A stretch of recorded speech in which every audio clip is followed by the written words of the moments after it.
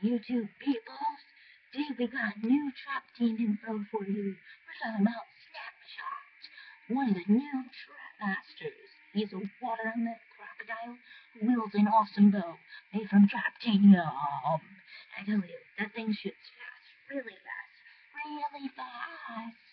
Also, when upgraded, the aerial is split into 5 different directions, like 5 different pieces that fly in different directions in midair, and it is awesome, very much awesome. You can also turn the arrows into a sword to slam down on the ground, and you can also upgrade that. So a path charge device will appear in a path when you slam down the sword, and it is also awesome. Also, you can shoot a whirlpool from the ground. That's also awesome. And you can also make it spin in like a circle, which I think is an upgrade, but I'm not sure. It might just be like a charged attack. Snapshot will be appearing in the starter pack along with the food fight we'll talk about later.